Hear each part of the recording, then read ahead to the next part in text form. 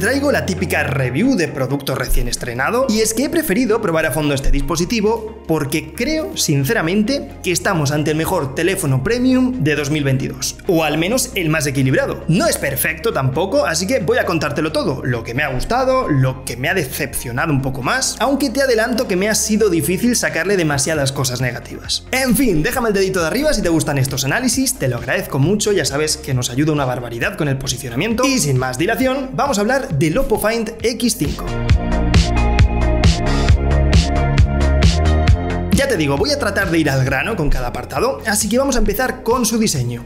Y aquí yo tengo un problema. A ver, está construido en vidrio esmerilado, este de aquí es color blanco, y el tacto mola mucho, ya que parece como un plástico gomoso o algo por el estilo. Da un feedback brutal en la mano. El módulo de cámaras resalta en color negro, el aprovechamiento de pantalla pues más que correcto, el panel es curvo, tenemos notch tipo agujero en pantalla. En general te puedo decir que tanto diseño como construcción, 10 de 10. Está a la altura del mejor teléfono que puedas imaginar.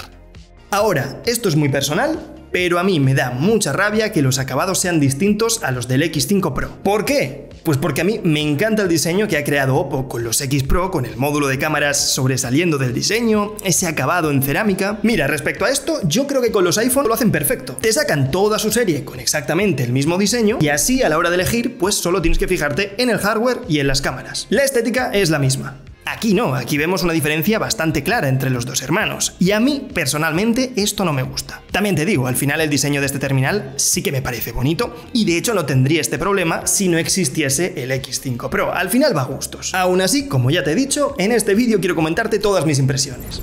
Hablemos de la pantalla, otro de los puntos a tener en cuenta. No tiene mucho que envidiar a su versión Pro. Lógicamente entre ellos hay cambios como la resolución, el tema del brillo, si no, no costaría más dinero el Pro. Pero de verdad que en el día a día estamos ante un panel increíble. Tecnología AMOLED, cuenta con profundidad de color de 10 bits, 1300 nits de brillo, refresco de pantalla, LTPS... Bueno, hablando del tiempo que lo he estado usando, he notado que la eficiencia es brutal con esta tecnología LTPS. Gastas bastante menos batería y además a la hora de hacer scroll o movimientos rápidos a través de las aplicaciones, pues funciona extremadamente fluido. No he notado ningún tipo de ralentización, enseguida te traquea cuando necesitas más hercios o cuando los tiene que reducir, ninguna pega. Luego, el aprovechamiento de pantalla me ha gustado también. No me han molestado los marcos, creo que están bastante comedidos, la relación de aspecto 20/9 a mí me gusta. Estamos ante una pantalla no de 10, porque en el mercado ya encontramos otras con más brillo, con mejor tecnología LTPO, pero no te va a defraudar, creo que esa sería la palabra. Yo no he echado en falta nada y lo que es el contenido multimedia se ve de locos.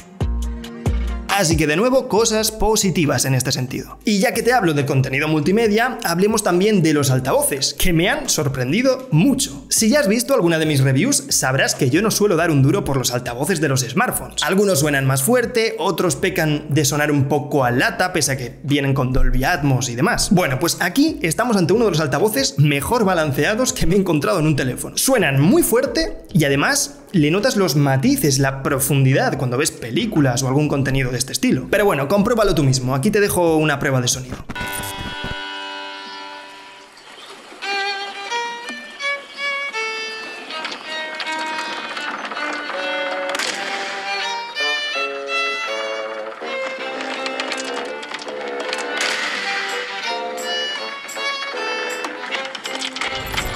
Vamos ahora con el apartado que más me ha enamorado de este teléfono.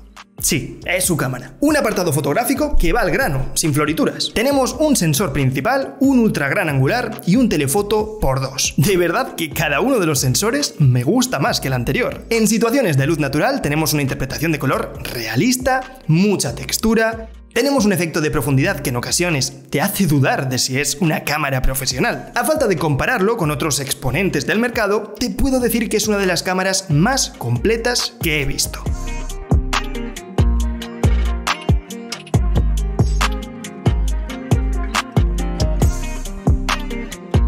Y a esto hay que sumarle otros añadidos, como por ejemplo el modo macro, que también es muy resultón. Vamos a poder tomar fotos de cerca a un nivel excelente. Y luego está el modo noche. Es cierto que funciona increíble, te potencia los detalles en las sombras, pero la cosa es que me gustan más las fotos nocturnas sin activar este modo noche. Aquí estarás viendo la comparativa. Prácticamente no vamos a encontrar diferencias y en el caso de que las encontremos, a mí personalmente me parecen mucho más bonitas las fotos tomadas sin el modo noche activado. Es cierto que perdemos un poquito de detalle, pero a cambio las fotos quedan más realistas y el postprocesado pues no se ceba tanto con la imagen. En fin, la conclusión sería que en fotografía nocturna también estamos ante uno de los mejores teléfonos de la actualidad. En cuanto a vídeo, lo he estado probando en 4K y lo cierto es que no me ha gustado tanto. La realidad es que para hacer paneos o movimientos suaves funciona de 10, pero en el momento en el que queremos exprimirlo usando 60 FPS o queremos hacer zoom, movernos con el teléfono en la mano, pues entonces ya se le empiezan a ver las costuras y crear artefactos en la imagen que no molan.